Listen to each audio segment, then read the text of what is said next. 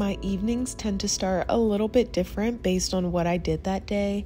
Some days I'm working from home, other days from the office. But this beautiful sunny day, I finished up work from a coffee shop, which gave me a gorgeous walk home to catch some sun and step in some dog shit. Oh, these shoes are new! The first thing I do to start my night right is set the vibes. I light some candles, play some music, and change out of my clothes. I don't know if it's just me, but whenever I get home from being out, those clothes are immediately labeled outside clothes, and I have to change into something comfy and cozy.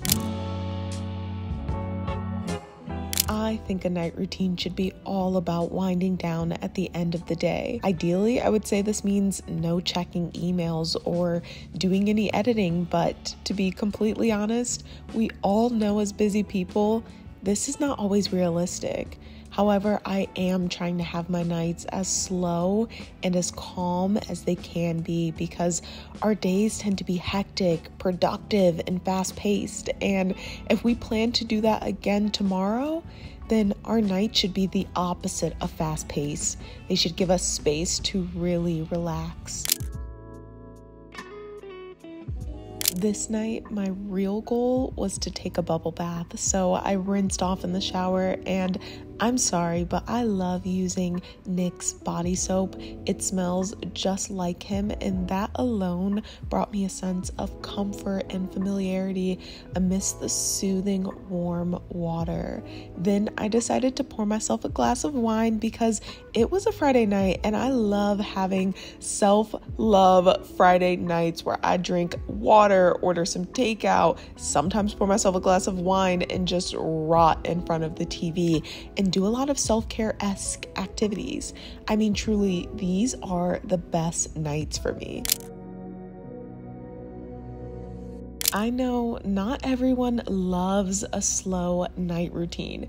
Nick is a great example of someone who loves working into the night, where I am the very opposite and prefer to have the hardest work done in the day and save the night to allow time for me.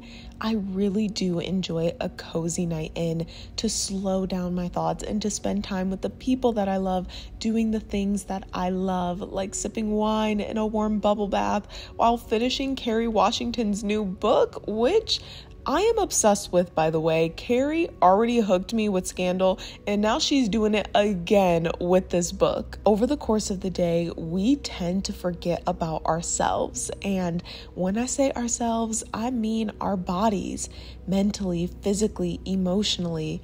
Using your nighttime routine as a time to check in is where I believe the most value of these habits come in. It's really important to give back to ourselves. Take a shower, watch some Netflix, pour yourself a glass of wine, and don't forget to take care of that skin, bestie. Not just the skin on your face, but the skin on our bodies.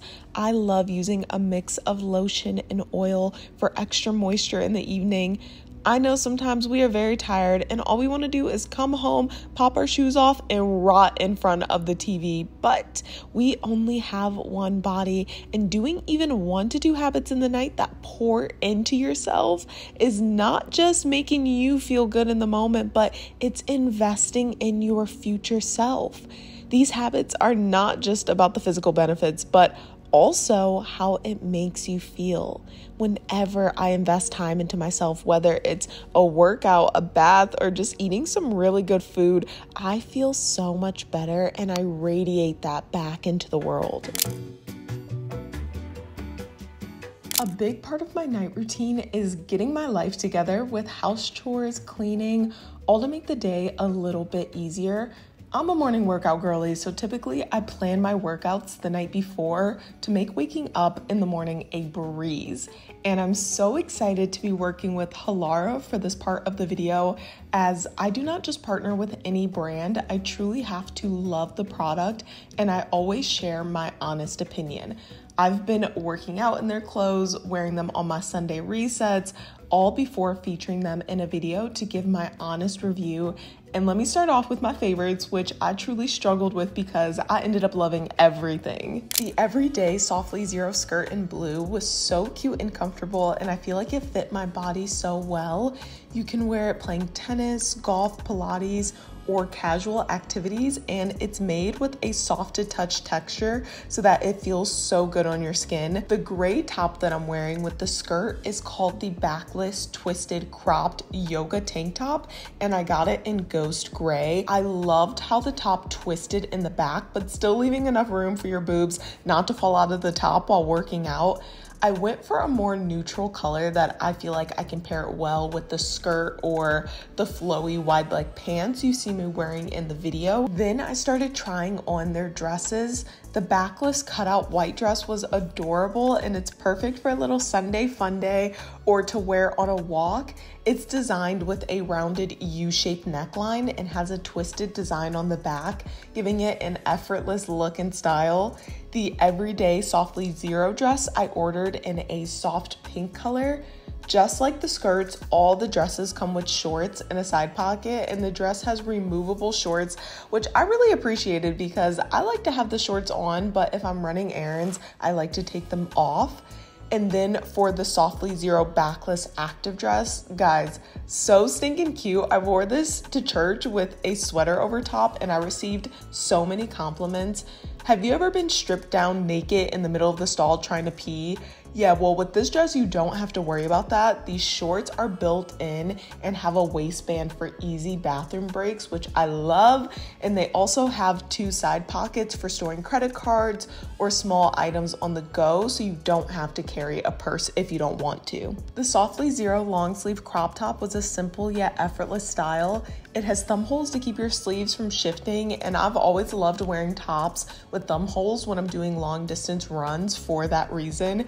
This top also has removable pads for customized support whenever you need it, and it was perfectly paired with the high-waisted work pants, showing that you can wear it in a more dressed up style, casual, or even when working out.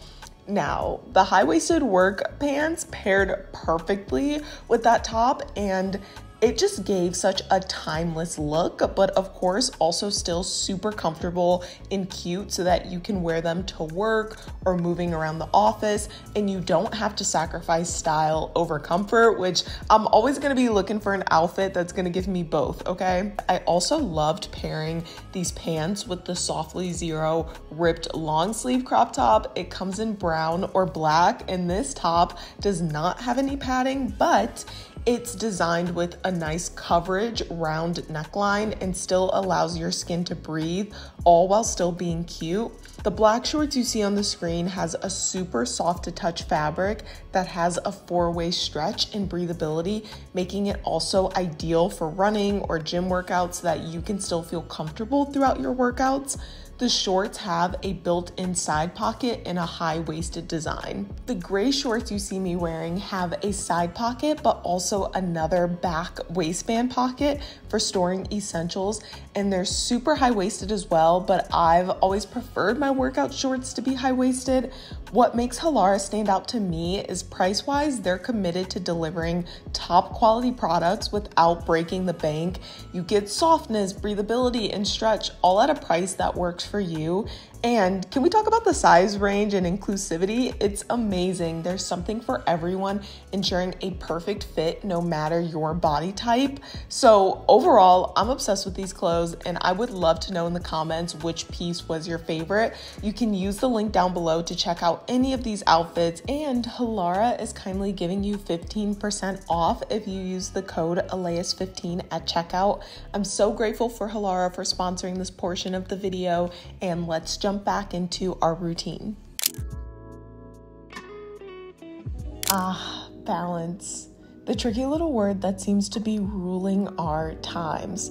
Should I be productive and get everything on my to-do list done, or should I reset and take some much needed time for myself? These are questions that I feel like I'm constantly asking myself, and yet I just can't figure out a way to make it work for me. Well, if you're similar to me and you struggle with time management or balancing all of your daily to-dos, here's my secret that I found works best for me. plan your day. And here's the best part of planning. Don't just simply plan the gruesome hours of work or at-home task, but plan the fun stuff, the self-care, the Netflix, the mindless activities that allow our brains to wander. I've also found that I'm just not very concentrated at night, so I save the hardest task for the morning and leave the lighter task for the evening. Often on my channel, we talk more than just routines. We dive into all facets of health, and honestly, the biggest habit that most people miss when it comes to living a healthier life is prioritizing their sleep. When we're children, our parents make us a warm glass of milk. They start to speak to us in a soft tone. They dim the lights and they read us a bedtime story. All of these small habits formulate a sleep routine to allow us a restful night since we're growing into our bodies. And yet, when we become adults, we seem to completely throw those habits out the door as if we're not still growing and learning every single day on this earth. So, if there's one habit I want to leave you with, it's to become intentional with your sleep. As you can see within this video, these are the habits I aim to do every single night to allow me a restful night's sleep. And the impact of 7 to 9 hours does more than we realize.